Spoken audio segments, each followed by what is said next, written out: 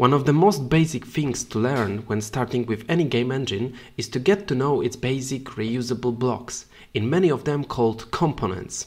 Defold offers ready-to-use components covering most fundamental functionalities with a lot of configurability. This tutorial is for the beginners and gives a very generic overview of all components. So let's check out what we can use in our games.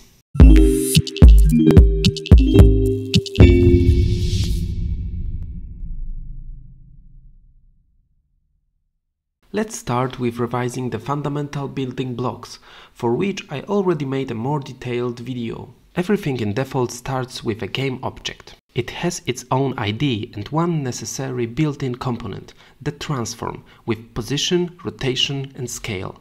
To any game object we can assign any components, and those are needed, for example, for physics, to represent the object visually, or to add sound or logic, and a lot more. Game objects can be then grouped in something called collections. Imagine a level collection with a level terrain, some coins to collect, obstacles and a checkpoint to reach, where each of those are game objects with components.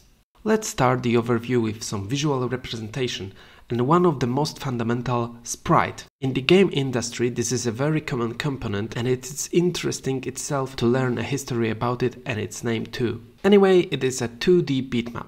It can be one static frame or it can be animated, consisting of a lot of frames. It has its common properties, but also specifies ones like image or animation. You can assign a texture of a sprite from a component called atlas, which is simply some kind of gallery of images. Or you can choose a tile source component, another one describing a texture, but a very specific one, consisting of square images of the same size called tiles. But this is more used in another component to which we can smoothly transit now. I mean the tile map.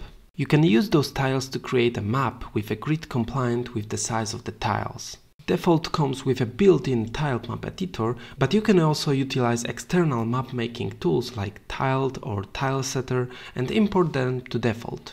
Another way of adding 2D visuals is by using skeletal animation, and for Defold there are two solutions for this, both of them optional and delivered as extensions. First one is a spine model component, which describes a set of images connected to each other like bones in a skeleton that you can conveniently animate. You need to provide a spine scene that you can get from the software for such animations called Spine or its free alternative Dragon Bones. The second is a very fresh, actually work in progress component called, also by software name, Rive, allowing to use animations made in Rive, a modern web tool that allows not only to create skeletal animations and mesh deformations, but also for unusual interactivity, with smooth transition using state machines, interpolations and inverse kinematics. Then comes the last visual representation, usually used for special effects, called particle effects component. You can use them to create explosions, bursts, splatters, trails, weather or any other effects. Particle effects themselves can consist of any combination of two elements, emitters and modifiers.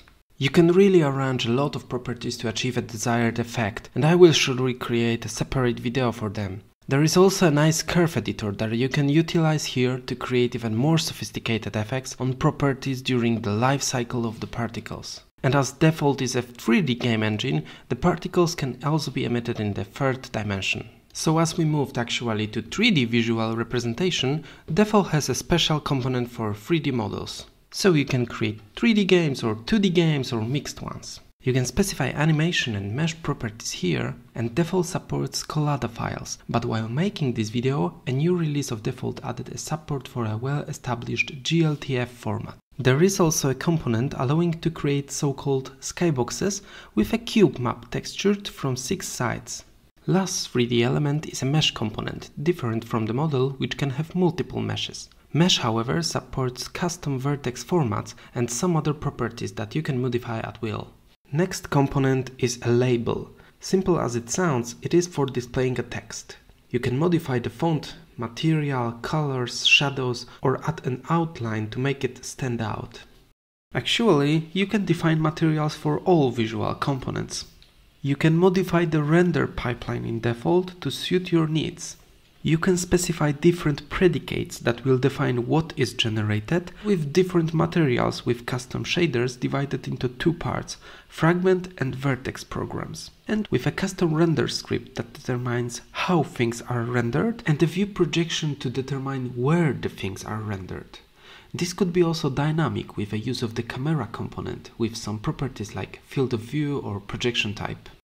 Defold comes also with powerful tools to design and create user interfaces with its special GUI component meant for this. You can create any GUI you can imagine with a use of only a few types of nodes: boxes, pies, and texts. You can control the logic of the GUI with a separate GUI script, and you can also utilize customizable properties and elements like texture for nodes from atlases and tile sources, specific fonts, use of layers and different layouts for horizontal and vertical orientations, and also skeletal animations and particle effects. If you want to add physics simulation to your game, you can use collision object components for this. And while this component's name might be misleading here, it is solely for the purpose of defining a collision, for example to which group the object is assigned and with which groups it should interact. You can also add here shapes of the collisions, and there are built-in shapes for primitives like boxes, spheres and capsules.